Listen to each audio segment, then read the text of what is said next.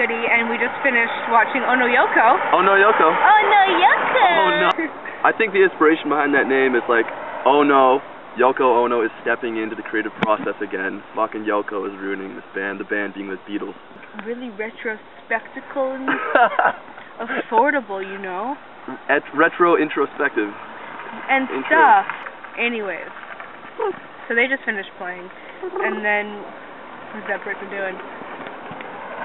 The person's trying to parallel park. Anyways, they played and then there was a bit of an interlude, so just so much dancing. Cause addicted to dancing. Just addicted. I can't stop moving. Yeah. It's like once you start going, you can't stop. No drugs. Go inside, get super heated up from dancing, and then come outside to cool down.